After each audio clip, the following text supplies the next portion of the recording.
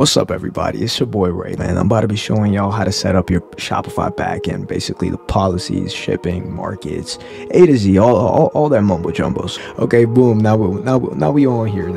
Let's go all the way up. By the way, these modules can be found in the Discord. That's going to be linked in the bio, so y'all can just get access to them. It's all free. But yeah, module 1 is settings. So basically just how to set up the backend settings properly. You do this before you even get into making your website. So boom, what you want to do is hop on your Shopify. So make sure you got your Shopify open. So what I got right here is setting up the actual payment. So PayPal is known to hold a lot of money, and you know, we don't want that happening. So what we do is go right here.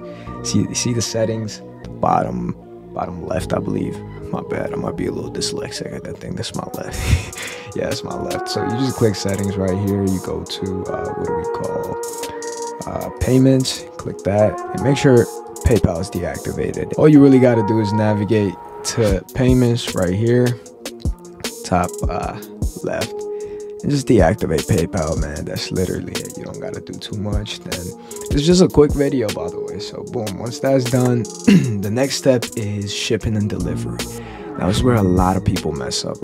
Now you gotta stop thinking about profits. You gotta stop being like, I just want a profit. Is that they can pay for shipping?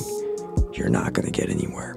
You gotta make sure you're doing free shipping. One thing I've learned, just doing this, learning, is people love free shit. So you gotta give them free shit. So free shipping. All you really have to do is just increase the price of whatever your items are by $10 to $15. Trust me, it's way better. It's gonna benefit you. So yeah, all you really have to do is scroll to shipping and delivery. Click right there. If you just scroll to United States, I'll just show you guys how to create a zone. All you do is click create zone. Whatever country you're in, we're running ads in the US mainly. We have international and what do we call Canada active, but we're not running any ads there currently. So it's cool to keep it on. You just keep normal international prices on for that. But all you do is just search up United States, make the zone. Once you have the zone, all you do is click add rate, click set up your own rates. Click on custom.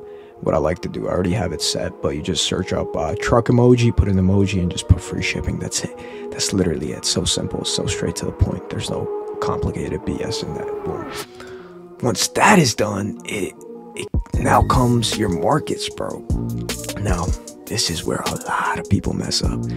Your markets, what I've noticed with a lot of stores is the international markets do not come active offering. You got to make sure your international markets are active. So it's very simple, very straight to the point. All you got to do is click there, go to your markets. Once you're on your markets, you just click on international.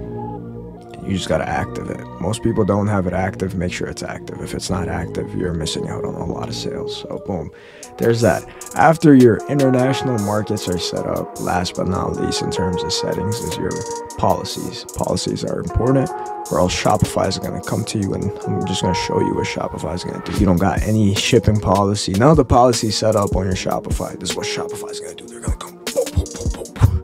That's what they're going to do to you. Make sure you got your policy set up, bro. If your policies are not set up, like I showed you, Shopify comes, boom, boom, boom, boom, boom, boom, uppercut. Boom, this is how you set up your policies. All you really got to do is go down to policies. So simple, so straight to the point, but people still, you know, get lazy. But you could go on ChatGPT, ask it to rewrite the policy with your email in it, and that is literally it. Rewrite all your policies, your your privacy, your terms of service, your shipping, and then your contact information. Make sure it's filled out. So essentially, if you look at the module, I already gave you guys a copy paste return and refund policy. This is like a bulletproof policy we like to use. It goes hard, it goes crazy, but it's very simple. It's very straight to the point. ChatGPT is your best friend when it comes to writing any type of policy. You just explain to it, this is what I like from my policy, blah blah blah. It'll write it for you. It'll literally write it for you. But yeah, man, that's what I would tell y'all.